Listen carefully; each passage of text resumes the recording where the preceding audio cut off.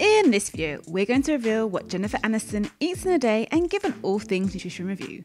From weird breakfasts to a boring lunch that didn't change in 10 years. Stay tuned to find out my thoughts on it as a registered nutritionist. As one of the world's favourite movie stars, Jennifer Aniston is best known as Rachel Green in the hit comedy series Friends. You hang in there. You say something? No, just singing. With accolades such as world's most beautiful woman, how does she keep her trim physique? We know that Jennifer loves to practice yoga, but what diet does the Friends star follow to stay looking so fabulous? Let's find out. For breakfast, it seems Jennifer likes to mix it up. She told Elle magazine, "When I wake up, I have warm lemon water and then I have a shake, or avocado and eggs, which is one of my favourites.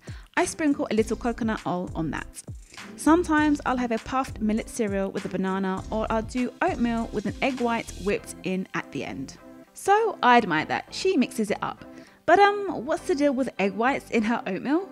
Aniston told Elle magazine her now ex-husband Justin Theroux gave her this tip to help boost the protein content in her morning bowl of oats. Apparently, she cooks an egg white while her oatmeal is heating up and then whisks it in for a creamy texture and a 4-gram protein boost. Okay, sure, it'll add more protein to a bowl of oats, but I'm not sure about the taste. I think I will give that one a miss. What do you think? Would you have egg whites with your bowl of oats? Leave a comment below. She told people her usual breakfast shake is, "I'll put in bananas, cherries, blackberries, a green powder, a collagen peptide, a little cacao powder, chocolate stevia drop, and chocolate almond milk," she says. You can see I like chocolate flavoured, I don't like protein taste. So smoothies as a morning meal like the one Jennifer has can be a great way to incorporate more healthy foods in your diet. The bananas, cherries, blackberries will boost Jennifer's consumption of fruit, which provides lots of essential vitamins, minerals, fibre and antioxidants. In fact, the World Health Organization recommends that adults eat at least 5 servings, around 400 grams, of fruits and vegetables per day, but most people fall short of this mark. So, if you find you're not eating enough fruits or veggies, a smoothie can be a quick and convenient way to squeeze more nutrients into your diet. So, what about the other breakfast choices? Are they a good choice? Let's have a look at the avocados and eggs with a sprinkle of coconut oil. Avocados are a fruit which are high in healthy fats. Yes, you heard me right, avocados are a fruit. Avocado is a fruit of the avocado tree and packed with nutrition, and Jennifer will be getting a good dose of vitamins and minerals such as vitamin K, folate, vitamin C, potassium, vitamin B5, vitamin B6 and vitamin E. They are loaded with healthy fats and fibre, so will help keep Jennifer fuller for longer. Having eggs for breakfast is a good way to start the day. Jennifer will be getting a good source of protein from the eggs and vitamins such as vitamin D, also known as the sunshine vitamin, as it is the only nutrient your body produces when exposed to sunlight. Getting enough of both vitamin D and calcium is crucial to maintaining bone health. So, if you're not getting enough sunshine, it's important to try and get your vitamin D from foods such as eggs. If you want to find out what happens to your body when you eat eggs every day, watch our video to find out. I'll leave a link in the description below. But is the sprinkle of coconut oil good for her? Well, coconut oil has grown in popularity in recent years, with claims that it can do everything from supporting weight loss to slowing down the progression of Alzheimer's disease. In a nutshell, while it might be nice to put on your skin, there is no strong scientific evidence to support health benefits from eating coconut oil. In fact, coconut oil is very high in saturated fat. UK and major international health organisations have concluded that there is a link between high saturated fat intakes, raised blood cholesterol and increased risk of heart disease. So it's definitely not a good thing to be adding it to everything and anything. I don't have time in this video to go into details, but watch our video "Is Coconut Oil Good For You?" to find out. Before we find out what Jennifer has for lunch and dinner, don't forget to hit that like button, and if you haven't already, subscribe to join my community. Let's get to the truth about nutrition together. Now let's dive back in. For lunch, Aniston is all about salads. In fact, she ate lunch with her friends co-stars Courtney Cox and Lisa Kudrow every day for 10 years, and all three ladies ate the same exact thing, the Aniston twist on a classic Cobb salad. Cox told the Los Angeles Times in 2010, "It wasn't really a Cobb salad, it was a Cobb salad that Jennifer doctored up with turkey bacon and garbanzo beans and I don't know what. She just has a way with food, which really helps. Because if you're going to eat the same salad every day for 10 years, it better be good salad, right?" She may not stick with the Cobb anymore, but salads remain front and centre. Aniston told Elle she eats some form of vegetables or salad with protein, pretty basic. According to People, a lunch favourite is seared ahi tuna with cucumber and lentil salad. Maybe olive oil, she adds. Salads are a good option for lunch, but I don't think I could have the same salad for 10 years. They say variety is the spice of life after all. Let's break down what Jennifer will be getting from the tuna and lentil salad. She will be getting a great source of lean protein and heart-healthy omega-3 fatty acids from the tuna. Lentils are quick to prepare and typically good value for money. Lentils are a rich source of nutrition, providing protein, fibre and numerous minerals.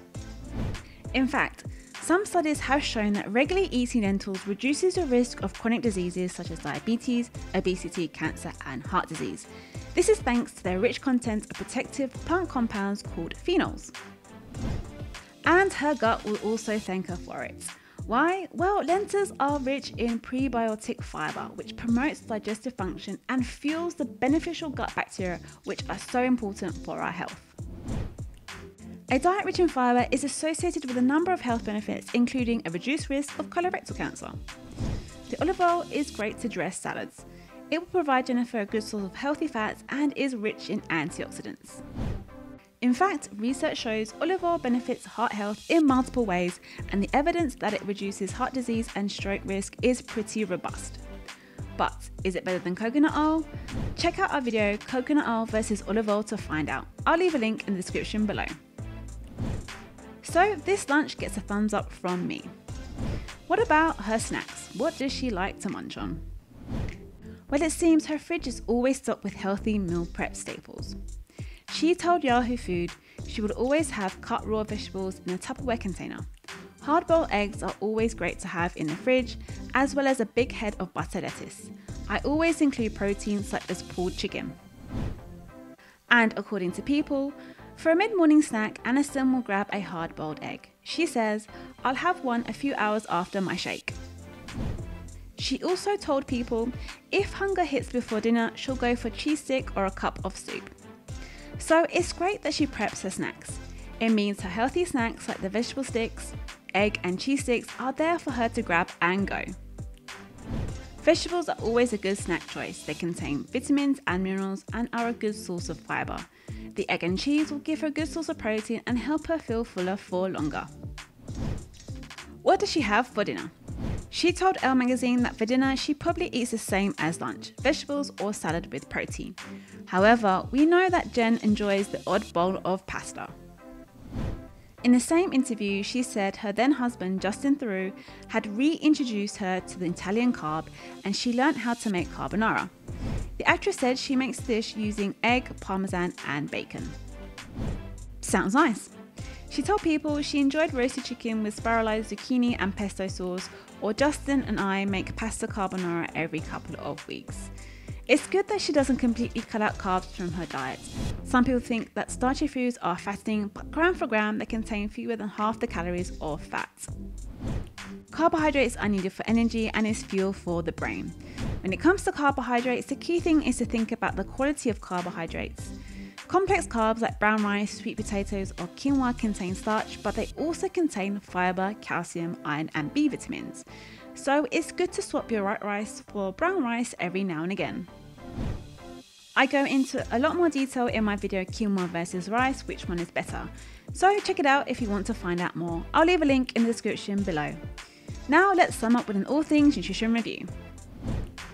I love that Jennifer doesn't need to do strict cleanses or resets because she sticks to an overall healthy diet all the time.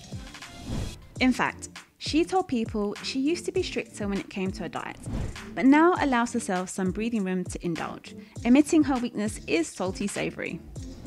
This is good. Eating a restricted diet, no matter what the plan, is difficult to sustain. There's no one-size-fits-all solution when it comes to nutrition. The best diet for you is the one you can stick to in the long run. It seems she's definitely getting her vegetables in as well, something we could all eat more of. It's also good that she doesn't cut out carbs from her diet, but I would love to see more complex carbs, the good ones in her diet, like whole grains, starchy veggies like sweet potatoes, and more fruit. She could add some berries to her very interesting oat egg white concoction, or have quinoa or another wholesome grain with her salad, which help her get more nutrition and variety in her diet. The aim of a healthy diet is to eat mostly whole foods with a few treats mixed in to stay sustainable. Eating a well-balanced diet should be more about feeling good rather than looking a certain way or like a certain celebrity. What works for Jen may not work for you, and that's okay. If you enjoyed this video, you know what to do. Hit that like button, and if you haven't already, hit that subscribe button to watch more videos just like this. Remember, enjoy food and stay happy and healthy. Catch you on the next one.